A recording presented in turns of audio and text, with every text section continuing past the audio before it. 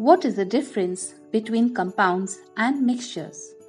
Compounds are made up of elements in a fixed proportion, while mixtures are made up of elements, compounds, or both in any proportion. Compounds are always homogeneous. The components of a homogeneous substance cannot be seen separately, while mixtures can be homogeneous or heterogeneous.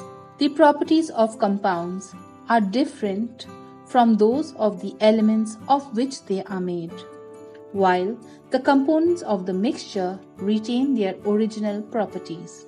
A compound cannot be broken up into its constituent elements by simple physical methods, while the various components of the mixtures can be separated by simple physical means.